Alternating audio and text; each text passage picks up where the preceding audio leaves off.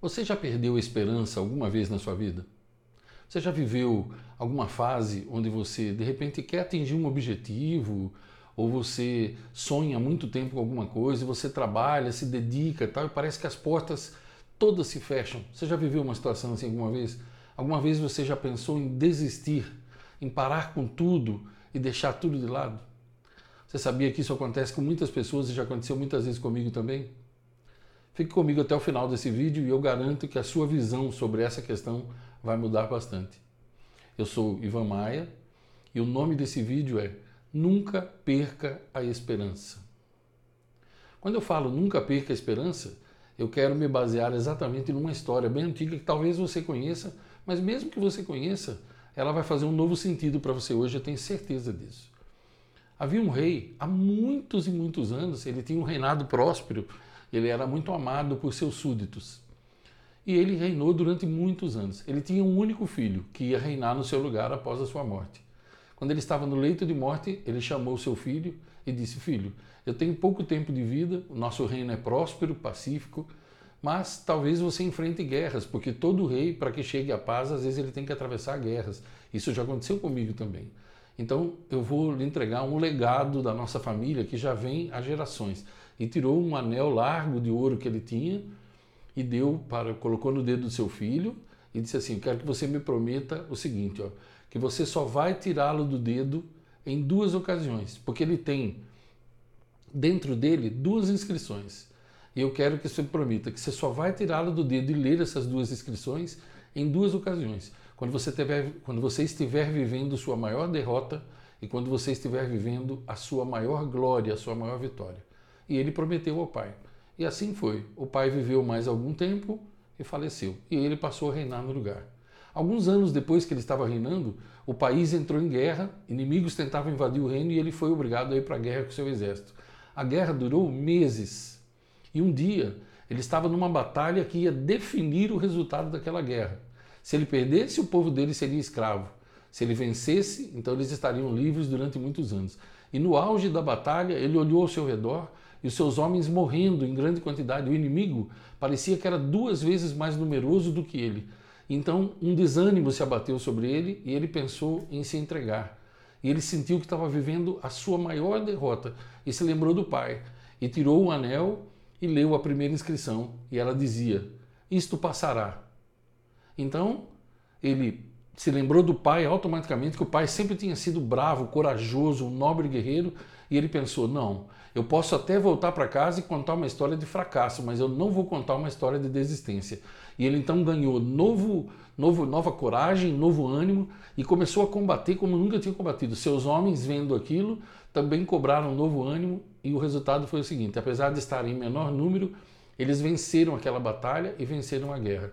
E ele volta para a sua cidade e entra no seu reino com aquele desfile de cavaleiros, e naquela época quem vencia a guerra ficava com todos os despojos do inimigo. E ele voltou e foi aclamado, e naquela noite fizeram a maior festa do reino, o maior banquete que já existia, e no auge da alegria o povo deu de presente para ele uma nova coroa, uma coroa que simbolizava agora o monarca que ele era, corajoso, nobre, guerreiro. E aí, no auge da festa, ele sentiu que estava vivendo a sua maior alegria, a sua maior vitória. Ele se lembrou do velho pai e tirou o anel do dedo e leu a segunda inscrição. E ela dizia: isto também passará. Olha, a mensagem que eu tenho para você é bastante simples. É uma mensagem que anda comigo, que eu repito e vivo a cada momento. Se eu te contar quantas vezes eu pensei em desistir. Desistir do quê, Ivan? Desistir de projetos que eu tenho, desistir de sonhos que eu quero realizar, desistir de coisas para a minha empresa, desistir de objetivos que a gente tenta fazer. E eu digo para você sem vergonha nenhuma, que é difícil eu passar por 30 dias, por um mês, sem que eu tenha vontade de desistir pelo menos uma vez. Ou já houve alguns meses que eu tive vontade de desistir 3 vezes dentro do próprio mês. Entenda, a primeira coisa que você precisa entender: é normal que passe um pensamento pela sua cabeça de desistência. É normal que passe pela sua cabeça um pensamento de tristeza.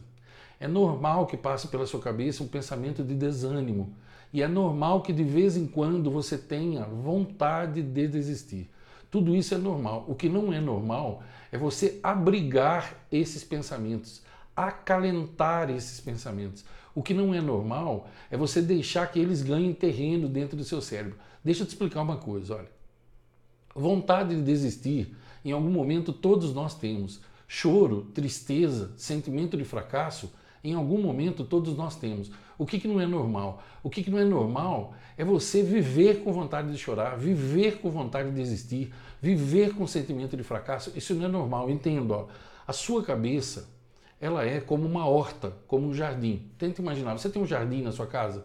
Você tem uma horta na sua casa? Você sabe o que é uma horta? Imagine que se você tem um jardim ou uma horta. Então você revolve a terra, você põe um pouco. Quando eu era pequeno, meus pais sempre tinham horta em casa, a gente buscava no pasto esterco de cavalo ou de gado, e aí a gente secava aquilo no sol, e aí jogava aquilo, misturava na terra, porque o esterco é um excelente adubo.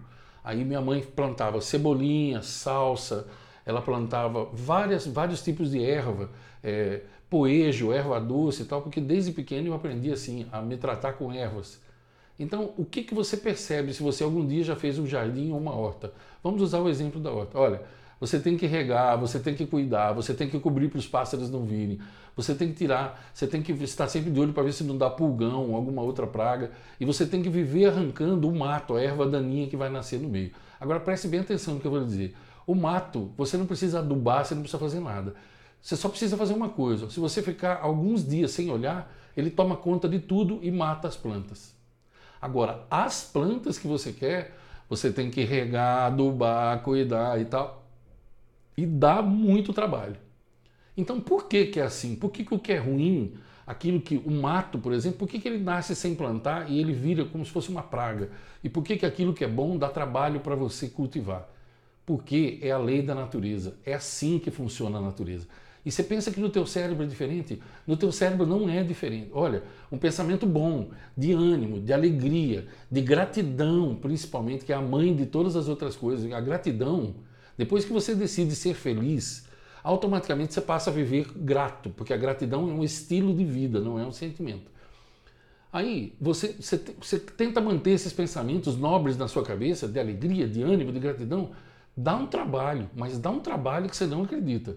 Você tem que regar, você tem que cuidar, você tem que revolver a terra, você tem que viver vendo se não tem um pulgão, se não tem uma praga se instalando ali. Agora, eu vou perguntar uma coisa para você. Você já viu quando você deixa um pensamento negativo entrar? De desânimo, de tristeza, de fracasso? Deixa ele ficar 15 minutos para você ver o que acontece. Ele se multiplica com uma rapidez tão grande que quando você percebe, você já está no fundo do poço. Então eu quero lhe falar, nunca perca a esperança. Quando o pensamento assim vier, combata-o veementemente. Porque, veja, é uma guerra dentro da sua cabeça. É uma guerra. E essa guerra é entre um lado e outro. Veja bem, você tem que combater isso. Como é que você combate? Você tem que ter sempre à mão, ó, bons vídeos, boas músicas, mensagens escritas, um livro bom que você possa ler, uma frase, um versículo, uma frase na camiseta, qualquer coisa. Pensa bem, olha, quando eu tenho um pensamento de desânimo, e quando alguém está tentando decidir o meu destino, dizendo, você não vai conseguir, tem muita gente no mercado fazendo isso, não, isso não dá certo, a fulano já tentou, eu olho para o espelho, assim, olho na minha camiseta e vejo lá, abro a minha gaveta e tem várias camisetas, e eu dou de cara com essa daqui, por exemplo, e está lá, eu sou o dono do meu destino. Pá, isso automaticamente eu digo, é isso mesmo, eu decido o meu destino. Pode não dar certo hoje, mas amanhã vai dar, porque eu não vou desistir. Porque eu vou persistir até morrer, porque enquanto eu estiver vivo, ninguém vai me tirar do meu caminho, porque Deus me deu o poder para fazer isso, e se Ele me deu o mínimo que eu posso fazer é usar. Gente, isso se baseia numa frase que diz assim, você não pode proibir os pássaros de sobrevoarem a sua cabeça, mas você pode não permitir que eles construam um ninho sobre ela. O pensamento ruim vem, você põe um pensamento bom no lugar. Olha a foto dos seus filhos, ouve um áudio dos seus filhos, assiste um vídeo dos seus filhos e pensa assim, é por eles que eu estou fazendo isso, é por mim e por eles também, porque eles são pequenos e ainda dependem de mim. Eu vou fazer isso por eles, eu vou fazer isso, às vezes, por você que está me assistindo, às vezes você pode até não acreditar e não importa, porque se você não acreditar, o problema é inteiro seu, eu não estou preocupado com isso. Eu não tenho a menor preocupação se as pessoas acreditam no que eu estou falando ou não. Isso é uma escolha sua. Ouça o que eu vou lhe dizer. Quando às vezes eu sinto vontade de desistir, quando eu olho para o YouTube e vejo um monte de lixo que tem para a criançada assistir, um monte de lixo que tem para os adultos assistirem, quando eu olho para o YouTube e vejo que às vezes um vídeo meu tem 48 mil visualizações. E você vê um vídeo de pornografia, de briga, de guerra, você vê que aquele vídeo tem milhões de visualizações, você pensa que não me dá vontade de desistir às vezes? Sim, porque eu sou feito de carne e osso. Mas sabe em quem eu penso nessa ocasião? Eu penso em vocês, que acompanham o meu trabalho, em você que comenta sempre, que me manda mensagens de apoio. Eu penso, não, essas pessoas, para elas é importante o trabalho que eu faço. E eu vou continuar fazendo. Não importa se tiver 2 mil views só, não importa. Porque o caminho estreito é o caminho que traz mais felicidade e é o caminho que eu escolhi. Está alinhado com o meu propósito, está alinhado com a minha missão de vida. E a minha missão de vida, eu sempre digo para você, no final de cada vídeo, minha missão de vida é ajudar pessoas a viverem melhor e mais felizes nas 7 áreas de suas vidas. Então, nunca perca a esperança. Aqui eu te dei uma dica de como combater esses pensamentos, de como expulsar a tristeza e ficar feliz e recobrar ânimo. Mas ainda tem muitas dicas para você. E nas próximas semanas eu farei vídeos especificamente sobre isso, jornadas, lives, para que você possa vir cada vez mais para perto. Eu vou fazer um convite especial para você. Se você ainda não faz parte do meu clube de fãs, clica aqui embaixo do vídeo, tem um botão chamado Seja Membro. Se você mora fora do país, do Brasil, não vai aparecer esse botão para você, ok? São regras do YouTube. Mas se você mora aqui no Brasil, tem um botão aqui abaixo do vídeo chamado Seja Membro. Se você clicar aí, você vem para dentro do meu clube de fãs, que é aqui dentro do YouTube. Você vai ter de cara 4 vantagens, ó. 40% de desconto em qualquer produto digital meu que eu lançar ou que eu já tenha. Você vai participar uma vez por semana de bate-papos ao vivo comigo, não aqui no YouTube, por fora, em outra ferramenta, e com a diferença que você vai poder falar comigo, eu te ouço e eu falo com você, você ouve. É um bate-papo. Só quem estiver no clube de fãs vai ter isso uma vez por semana, poder fazer perguntas, se consultar, aquilo que você quiser. Terceira vantagem, você vai participar de um grupo de WhatsApp fechado e exclusivo, junto com a mente mestra que eu criei com o meu clube de alunos mais fiéis e seguidores. E a quarta vantagem, qualquer produto que eu for lançar, qualquer palestra que eu for fazer, você ficará sabendo em primeiro lugar, porque você será exclusivo do meu clube de fãs. Se você gostou desse vídeo, deixa o gostei para mim.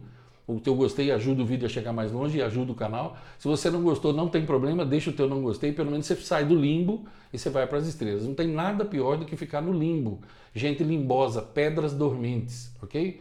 Seja como for, é um conselho só que eu te dou aí, é com você. Se você quiser ficar na dormência também, o que é que eu posso fazer, né? Na vida, primeiro a gente escolhe, depois a gente colhe. Comente para mim, o que você achou do vídeo? Foi útil para você? Eu acordei com esse assunto no meu coração hoje e resolvi gravar. Talvez você estivesse pensando em desistir, talvez você já tenha pensado, talvez você já conhecesse essa história, seja como for, amo ler os comentários. Comente. Se você não é inscrito no canal ainda, aproveita, se inscreve agora e clica no sininho. Confere aí para ver se você está inscrito e se o sininho está acionado, porque aí você fica sabendo sempre dos vídeos. Pessoal, vem muita coisa boa por aí ainda dentro desse mês de setembro. E outubro, então, prepare seu coração, que eu estou preparando uma programação hiper, mega especial. Compartilhe o vídeo se você gostou, faz com que ele chegue a mais pessoas. Isso se chama reciprocidade, que é a irmã gêmea da prosperidade, ok? Eu desejo a você que seu dia seja o melhor dia de sua vida até aqui, que você jamais perca a esperança e que você entenda que esperança não é esperar, esperança é esperançar, é trabalhar e jamais desistir. Nunca desista, insista, resista, persista. Eu acredito em você. Deus acredita em você. Resta agora saber se você acredita em você. Longos dias, belas noites para você e as pessoas que você ama. Que você seja muito feliz.